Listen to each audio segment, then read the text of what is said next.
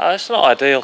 Certainly the way we like to get the ball down and play football, but I think it's no different from a lot of the other pitches in the SPL at the moment. I think the weather probably hasn't helped, but the surfaces aren't ideal. But at the same time, we've shown that you can play good football on them. We've done that against Rangers and Hibs, and played I thought a pretty attractive brand of football. So as bad as the pitch is, it's still possible to play decent stuff on it.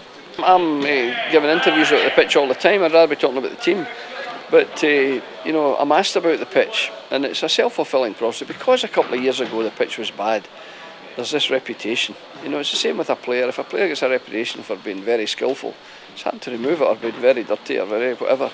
It's the self-fulfilling prophecy remains. That player is always tagged with that reputation. Same with our pitch. And in actual fact, for the most part this season, I'm told it's been very good, the pitch. I do suppose that in extreme instances, the SPL officials get involved. And they did, and I think to their credit, because they want to maintain the high standards that normally obtain in the SPL. And if they do that well, we can't complain. I think it's going to be very tough. We played them when it was our manager's first game, and I think it was Jimmy Calderwood's first game, and we beat them quite convincingly. But since then, it's just turned around completely. The results have been good. They've beaten Celtic. They're on a good cup run, so I think it's going to be a very different game for us. Their confidence is going to be high, and it's going to be very, very difficult. Oh, a much different game, because Jimmy hadn't any influence in the team by then. He just arrived, but now he's had time to work with them.